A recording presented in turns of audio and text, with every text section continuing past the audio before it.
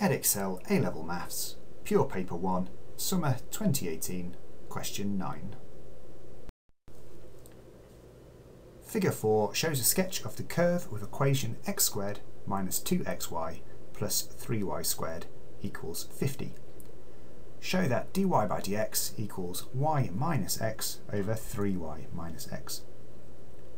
So to do this, we're going to need to differentiate our given equation. And we're going to do this term by term. So the first term is x squared. Differentiate that with respect to x. Nice and easy. We get 2x. Now if you notice, I've put the minus in already that follows the x squared. I've done this so we don't have to worry about the negative when we come to differentiate 2xy.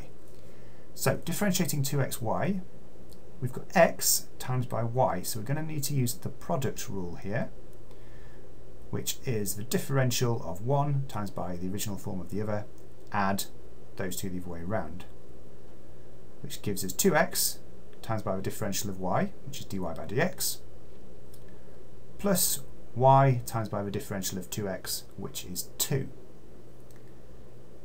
We've then got the differential of 3y squared, so differentiating y with respect to x, we end up with 6y. So the power of 2 has come down to multiply by the 3, and we've got dy by dx on the end. And this is all equal to the differential of 50, so it's equal to 0. So here's our differentiated equation, but we need to rearrange it to get it into the given form. So expanding out the bracket, moving the non-dy by dx terms, so the 2y and the 2x, over to the right. We're then going to factorise the left-hand side, so we end up with dy by dx times by 6y minus 2x. Divide by 6y minus 2x. We're almost there now. If we just half top and bottom of the fraction, there is our answer.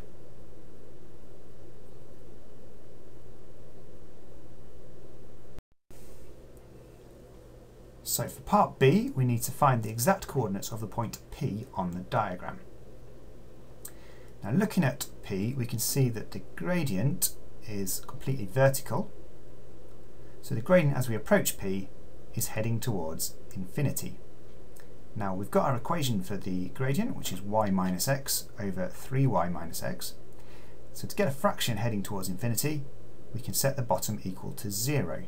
So 3y minus x equals 0. Rearranging this gives us x equals 3y, which we can use as a simultaneous equation with our equation for the curve by replacing the x with 3y. Expanding the brackets gives us 9y squared minus 6y squared plus 3y squared equals 50. Collecting like terms gives us 6y squared equals 50. Y squared is 50 over 6. And y equals plus or minus 5 root 3 over 3. Now we already know that x is equal to 3y, so using that gives us x equals plus or minus 5 root 3. Now as you've noticed, our x and y, we've got both positive and negative coordinates there, but looking on our diagram we can see that there are 2 points with vertical gradients, P and Q. P is in a negative quadrant, so we're going to take the negative of our two answers. So the coordinates are minus 5 root 3 and minus 5 root 3 over 3. We now need to explain briefly how to find the coordinates of the point that is furthest north of the origin O. So looking at our diagram, we can see the point furthest north is the top of the oval, which has a gradient of 0, completely horizontal. Our equation for the gradient has got a numerator of y minus x. So using this, we can say that y minus x equals 0, and we've got our original equation for the curve, x squared minus 2xy plus 3y squared equals 50. We've now got two simultaneous equations to solve, which will give us two answers, but because we want the top point with gradient 0, we're going to take the positive answers.